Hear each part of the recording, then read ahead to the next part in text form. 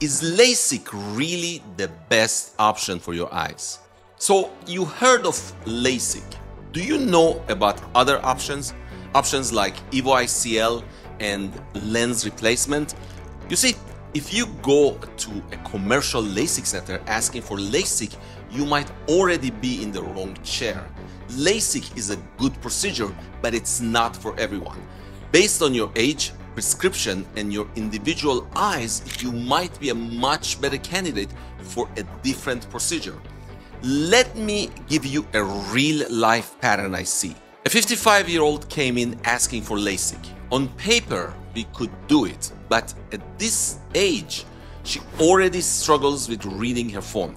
If I do LASIK, her distance can be sharp, but the lens inside is still aging. She'll still need reading glasses, and she'll still need cataract surgery later on. With refractive lens exchange, we address the real problem, the aging lens. We removed and replaced her lens. That gave her both distance and near vision. No future cataract surgery on that eye either. For a younger patient with a very high prescription and a thin cornea, I may steer away from LASIK or SMILE entirely. EVO ICL lets me correct their vision without putting their cornea at risk.